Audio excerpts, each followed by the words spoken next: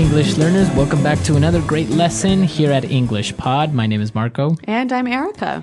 And today we are going to have a lesson that is going to be very useful when you arrive late. Yes, well, we all have arrived late to something, and we need a good way of saying sorry and saying why we were late. So today we're not only going to be looking at vocabulary used to explain why you are late, but also some typical excuses of why people are late. Right, so some normal reasons for saying why you're late. Well, why don't we get started with the dialogue? Now, we're going to hear 5 people in the dialogue. So at the beginning, we'll hear the boss and the assistant, and then we'll hear 3 people who are arriving late.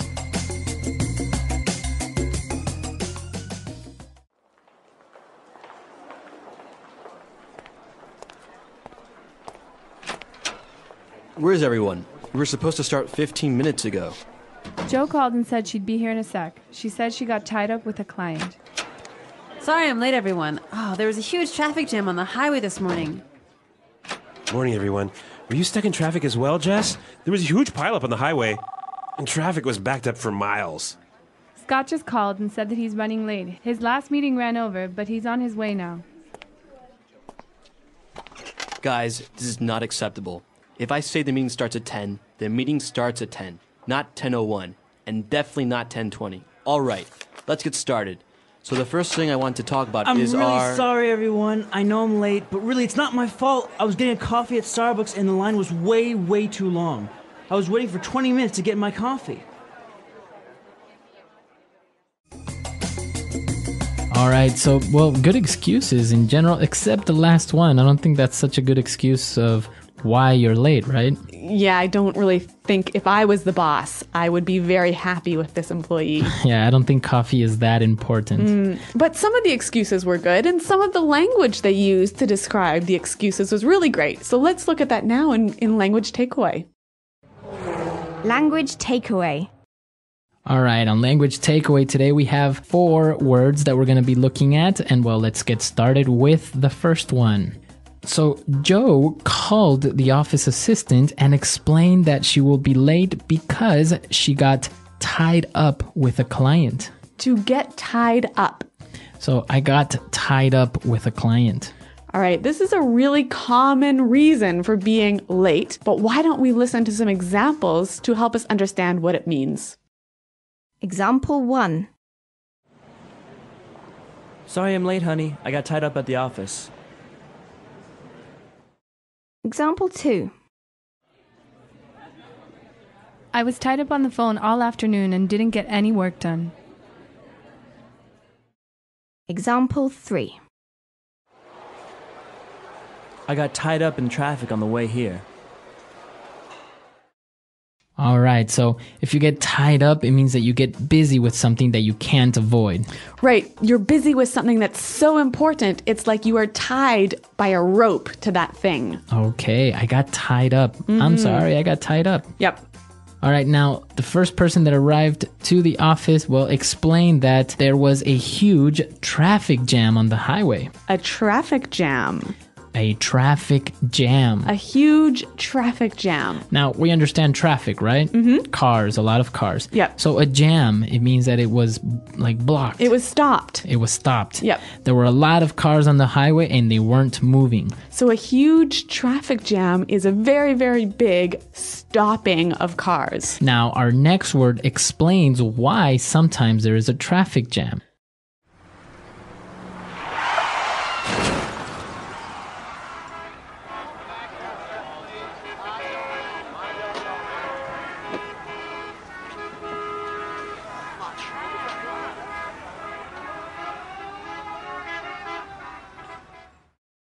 Well, we found out that there was a huge pileup.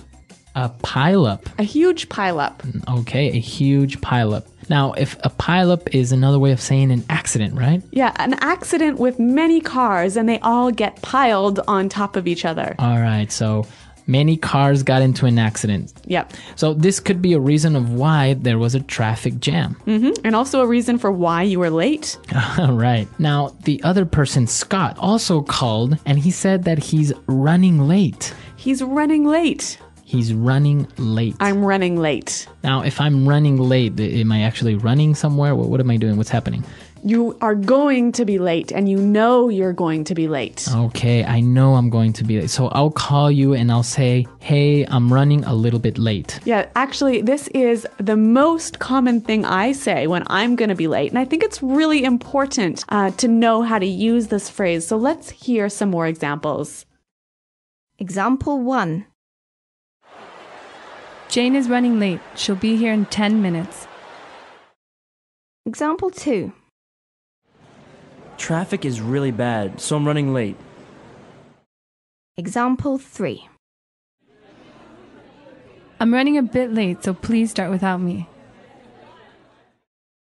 All right, perfect. So running late, a very common way of explaining that you're going to be late, and well, it makes you sound very native. Yeah, it's a great phrase. Now, our last phrase, what we heard, the reason why Scott was running late was because his last meeting ran over.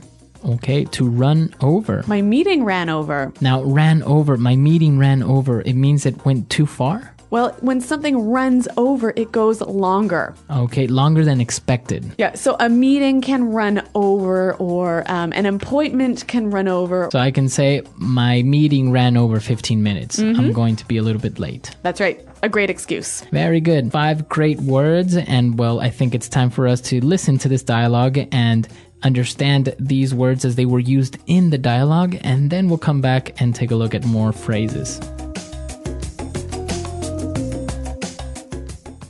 Where is everyone? We were supposed to start 15 minutes ago. Jo called and said she'd be here in a sec. She said she got tied up with a client. Sorry I'm late, everyone. There was a huge traffic jam on the highway this morning. Morning, everyone. Were you stuck in traffic as well, Jess? There was a huge pileup on the highway, and traffic was backed up for miles. Scott just called and said that he's running late. His last meeting ran over, but he's on his way now. Guys, this is not acceptable. If I say the meeting starts at 10, the meeting starts at 10, not 10:01, and definitely not 10:20. All right, let's get started. So the first thing I want to talk about is our... I'm really sorry, everyone. I know I'm late, but really it's not my fault. I was getting a coffee at Starbucks, and the line was way too long. I was waiting for 20 minutes to get my coffee. Okay, we got some more great phrases for describing being late. Let's look at them now in Fluency Builder. Fluency Builder. When Jo called, she said she'd be there in a sec. I'll be here in a sec. I'll be here in a sec. So when someone will be here in a sec, it means they'll be here very soon, right? Okay, I'll be here in a sec. I'll be there in a sec. But what about this word sec? It's a short way of saying second. So S-E-C. A sec. Now, it's an exaggeration, obviously, because you won't be there in 1 second, but you're just explaining that you'll be there very, very soon. What about the difference between I'll be here in a sec and I'll be here in a minute? Well, if you say I'll be there in a sec, it means like I'll be there in 1 minute, right?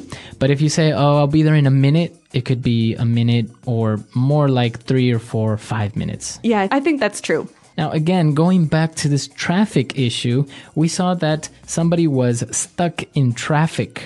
To be stuck in traffic. I got stuck in traffic. Now, when you're stuck in traffic, you can't drive because there are too many cars stopped on the highway. So you are actually in the traffic jam. Yeah, you're stopped there for like 20 minutes. You can't move. Okay, I'm stuck in traffic. I'm going to be late. Really great excuse. And the reason they were stuck in traffic was because traffic was backed up for miles. Okay, traffic is backed up for miles.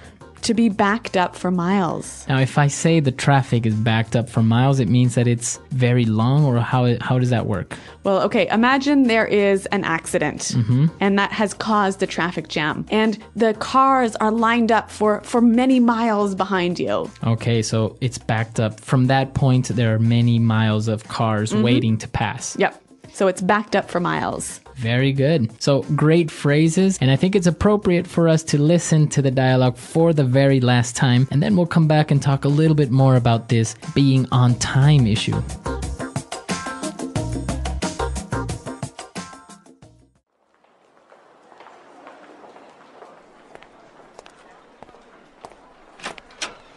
Where's everyone? We were supposed to start 15 minutes ago. Joe called and said she'd be here in a sec. She said she got tied up with a client. Sorry I'm late, everyone. Oh, there was a huge traffic jam on the highway this morning. Morning, everyone. Were you stuck in traffic as well, Jess? There was a huge pileup on the highway, and traffic was backed up for miles. Scott just called and said that he's running late. His last meeting ran over, but he's on his way now. Guys, this is not acceptable. If I say the meeting starts at 10, the meeting starts at 10, not 10:01, and definitely not 10:20. All right, let's get started. So the first thing I want to talk about is I'm really sorry, everyone. I know I'm late, but really, it's not my fault. I was getting a coffee at Starbucks, and the line was way too long. I was waiting for 20 minutes to get my coffee.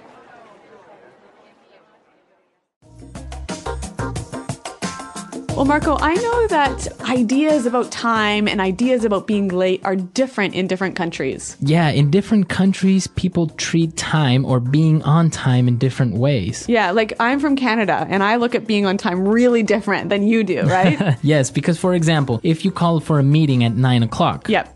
usually people will be there at 9 o'clock because the meeting will start. In America. Right, in America.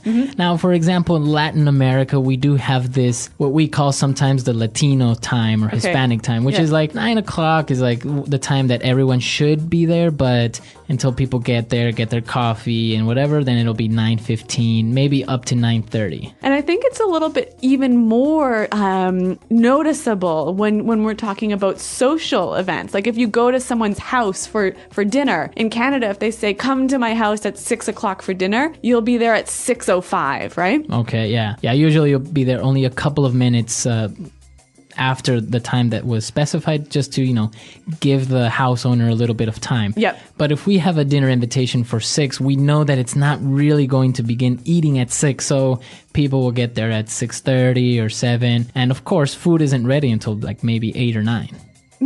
But in German countries, from what I know, you've got to be there. If they say be there at 6, you're there at 6:00, right? Not 6:01. And also, I think it's about when people start work, right? Yeah. How on time you have to begin work. Sometimes it's acceptable to be 10 or 15 minutes so-called late, but in other places, Yeah, North America, if you're supposed to start work at 9, you have to be at your desk working at 9. At 9. Yeah. Yeah, see that in other countries, people get there at 9, get their coffee, maybe take a quick glance at their emails or the newspaper, and then, start working at around 9:30 or 10. So I guess the important thing is to know what the tradition is in the country where you are. Exactly. So come to our website, englishpod.com, and let us know how it works in your countries. I know that many different countries have a different way of treating time, so share it with us. Yes, and remember, if you have any questions, please ask them at the website as well. We're out of time today, but until next time, thanks for listening and goodbye. Bye-bye.